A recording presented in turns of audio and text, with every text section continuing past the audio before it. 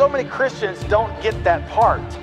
They trust God, so to speak. They're looking for God to do things, but they don't know their responsibility to make sure it works together. This is the principle of Newton's law. For every action, there is an equal and opposite reaction. We have to know how this thing works to enjoy the benefits of the kingdom. The pressure and speed of the hot gases provide the force needed to turn the turbines and its shaft. You got to be involved in this process. God wants you to have every promise, but there's a part you play in it. Do something.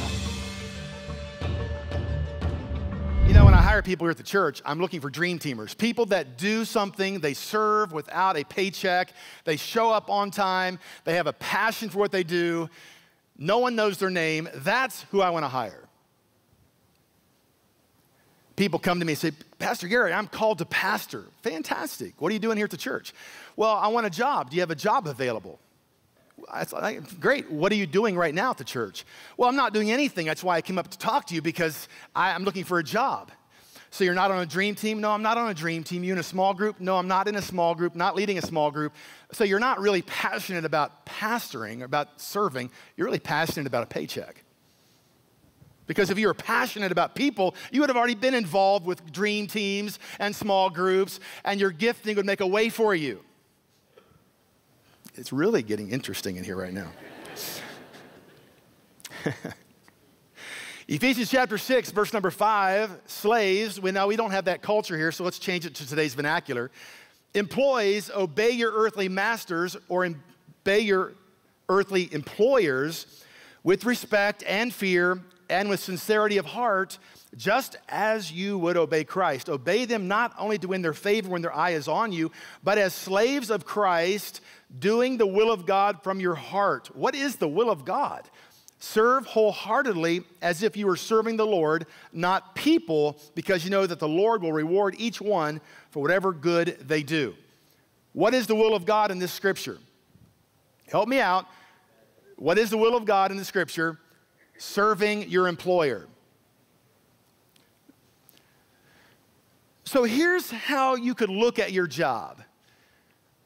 I am here to serve God as I serve this employer, which means I don't have to have a pat on the back every day from my employer, which means I don't have to be recognized as so-and-so, so-and-so, because I'm not doing it unto the employer, although I want to do it with excellence. I'm doing it unto God, and God will reward me. He will make sure that I am promoted, either here or somewhere else. But if I operate in integrity before the Lord, and I'm doing it unto the Lord, and I'm doing the will of God, as this scripture says, wholeheartedly, I will be promoted. Now, going back to Timothy, if God told, or Paul told Timothy, God's system told Timothy to first test the people, you can be sure that's God's system. That's the system he uses. And you can be sure that although no one knows your name, and you may be in some insignificant position in your mind, God knows you're there and knows your heart. King David was not always king. He was once a shepherd. And that is a measly position back in Israel's day, but he put his life on the line to fight the bear and the lion over a sheep, something they slaughter and eat. Why wouldn't he just let the bear have the sheep, right? Because he had a trust for his family. That was their wealth in that day, was their livestock. And he risked his life when no one knew his name. When you honor an employer for God's sake, when no one knows your name, and you're in a, quote, insignificant, what many would call a transitional job, you honor God, God knows it. God knows it. He knows your name. He knows where you're at. He created you. He knows the attitude of your heart. He knows what you think about the job. Because he's watching to see how you respond to authority. Because he has a big plan for your life, and he knows if you do not respond to authority here, you'll not be able to respond to his authority here. And he has to train you. So how does God correct us? How does he train us? Luke chapter 16 tells us how he does it. Verse number 1. Jesus told his disciples there was a rich man whose manager was accused of wasting his possessions. So he called him in and asked him, "What is this I hear about you? Give an account of your management, because what? You cannot be manager any longer. Next to your notes, write the word disqualified. Now, which means you have a choice. You can be qualified or disqualified. The choice is yours. This man was disqualified, so inquiring minds want to know what disqualified him. Don't you? You need to know. So the manager, the guy that was being let go, said to himself, what shall I do now? My master is taking away my job. I'm not strong enough to dig. I'm ashamed to beg. I know what I'll do. When I lose my job here, people will, I know what I'll do so that when I lose my job here, people will welcome me into their houses. So he called each one of his master's debtors. He asked the first, how much do you owe my master? 900 gallons of olive oil, he replied. The manager told him, take your bill, sit down quickly, and make it 450. What is he doing? He is what? Stealing, right? Stealing. The master, verse 8, commends the dishonest manager because he had acted shrewdly. What does that mean? The master says, basically, oh, so you have the capacity to put a plan in place to further your personal prosperity, your personal plan, your personal life. But you would not take that same creativity and manage my accounts the same way. You were wasting my stuff because it wasn't your stuff. Now, right now, if the shoe fits, wear it. I'm just saying, if you have this attitude towards your employer, you need to fess up. Wait a minute, it really is not about my employer. It's all about me. This is why he was disqualified. It was all about him. Do you see that? He wasn't putting wholeheartedly himself into the creating of wealth for his master. He was not carrying out the trust that he was given faithfully on behalf of his master. Thus, he was disqualified. Now, listen to what God says. This is what Jesus said in verse number 10. Whoever can be trusted with very little can also be trusted with much, and whoever is dishonest with very little will also be dishonest with much. So if you have not been trustworthy in handling worldly wealth, who will trust you with true riches? This is key. Write this down. It's always first the natural, then the spiritual. The test always happens in the natural, then the spiritual promotion comes. You get it? The test always happens in how you handle earthly responsibilities under earthly authorities before God entrusts you with greater spiritual responsibilities for his kingdom, because he's not interested in promoting someone that's disqualified. Wholeheartedly.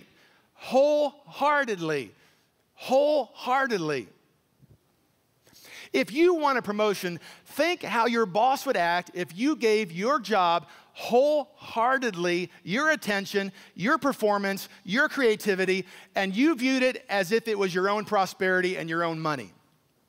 And you took upon yourself to have the mindset of an owner, not a hireling. Do you know you would stick out like a light bulb on a solid dark night because you would be so different? You would be promoted, guaranteed. God will make sure of it. Proverbs chapter 9, verse 8. Do not correct a scoffer lest he hate you. Rebuke a wise man and he will love you. Here is a test. When you're corrected, or you know someone that's corrected, if they hate the person that corrects them and they're talking negative, just go, scoffer, scoffer. Definition of scoffer is someone who jeers or mocks or treats something with contempt or ridicules something. They're ridiculing the correction. They're ridiculing that the fact they could possibly be wrong. They're mocking that something wrong. I made a mistake? No, they're a scoffer. But someone who's wise would actually embrace correction. The Bible says they would love you. Why? Because their heart is to advance. Hey, look, I don't have it all together. Tell me what you know. You're obviously someplace I'm not. Help me, teach me, mentor me, right? They're going to love you because you took the time to instruct them, mentor them, because they know they need that to get where they want to go. And they're going to love you. In fact, I'm going to give you a homework assignment that goes past that.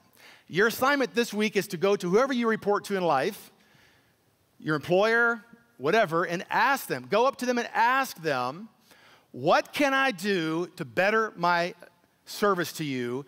What can I do to help this company? What can I do to personally serve you, to help you do a better job here?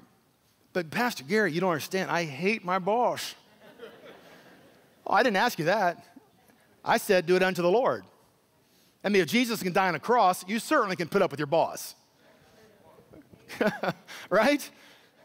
Go to your boss and say, hey, and if you had a wrong attitude, you go and repent. You know, I've had a lousy attitude to this job.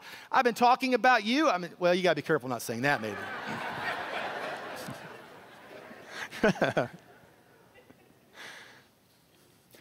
But, you know, I'm making a change. I want to serve you. I want to be the best employee you have. I'm going to try my best, but you know, I'll fall short. I want you to promise me, Mr. Employer, will you help me? Will you tell me if I fall short? Will you tell me if I have a bad attitude? Will you tell me what I need to learn to help reach another level of your confidence? What class I can take? What can I do to step into a higher place of responsibility? Because I am going to serve you. That would probably about make their day. Don't you think? It's like, really? He's going to say, whoa. She's going to say, oh, that's awesome. Listen, here's the danger.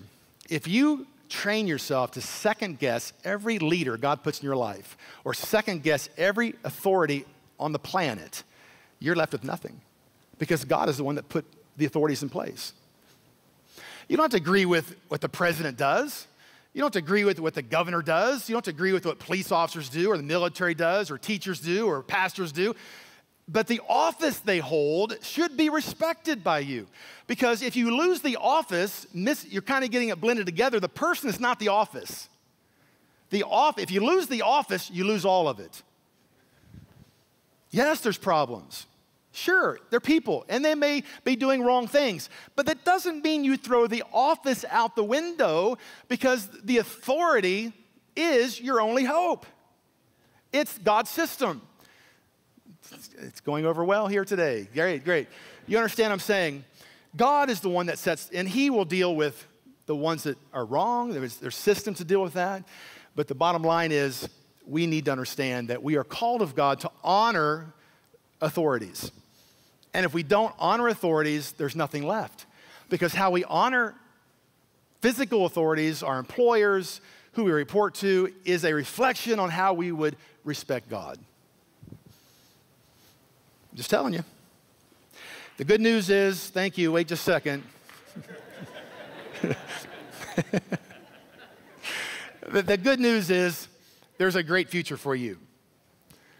God is trying to get you someplace, friend. He's not on your case. He loves you. He is trying to get you someplace that is so much bigger than you that, you know, you've got to submit to some training. He's got a great plan for your life.